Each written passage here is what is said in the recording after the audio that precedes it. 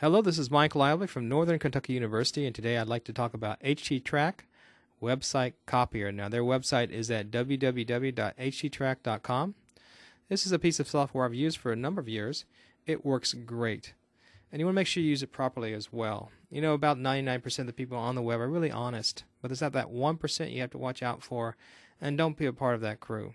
Now, how we often use this software is we'll have a client come to us and they'll go, hey, you know, I've got this website, it's my website, I need it changed, but I don't have access to it, I've lost the passwords, or it may take them 2 or 3 weeks to get the material. So you can use this HTTrack to actually track that site, download it to your own C drive, and start modifying right there, and just cut out that middleman as far as waiting for files to come or trying to access lost passwords. We often use it like that.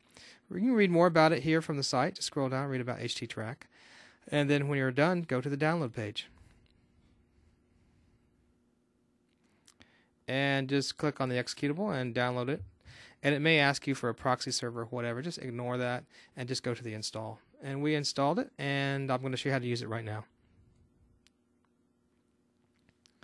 I'm on HTTrack, and I'm going to show you how to use it. So let's just click the next button. And first thing you want to do is create a project name, what you're going to call your website that you're going to download. I'm going to call this NKU Download. I'm going to actually track the NKU website, and you want to put it in a folder. So I've created a folder on my desktop called Websites, and go click on that folder. There you go. And it's going to download whatever site I put into the tracker. Now let's hit next, and it's going to ask me to put that site right here, web address URL. And what I'd like to do is actually go to that website and copy and paste that web address. I'm actually on the NKU website, and I'm going to copy that address. Okay. And I'm going to paste it right there. Now, this copy and pasting can save you a lot of heartache. Typically, when I code, I copy and paste names because if I type something wrong, it may take me a long time to find that variable. This will just save you a little bit of time when you're tracking. The other thing you need to do is set options. If you don't set options, it's going to try to download every single link on that page. So I'm going to hit Limits, and I'll set this to 2. And I'll hit OK. And now I'm ready to start tracking. And just hit Next and Finish. And it's starting to track. And it's going to download that whole website, or at least to the first 2 links, on my C drive in the folder Websites.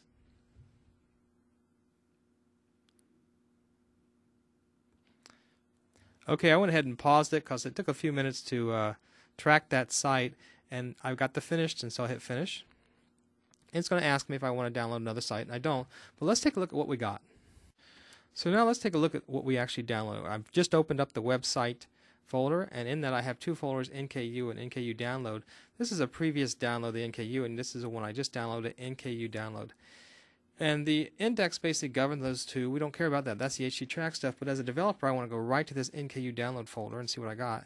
And I got the whole structure of the website. And here's my www.nku.edu. Let's click on that. And there's all the pages that download it. And you can see, for example, here's an image page. It gives me all the image resources. And if there's sounds or videos, you may get those as well. Sometimes not, sometimes you do. And so you have the whole structure here. You can actually open one of these up and start working on the site itself. I'm going to go back 1, and I'm going to click Index and see if the page comes up. And just give it a moment. And there you have it, the NKU page came up, but notice it's not coming from the network. It's actually coming from my drive. So I was actually able to extract all those files, and if I was going to do some modifications as a web developer here, I could do that. Now once again, this is not for you to just take someone's website and re-engineer it for your own.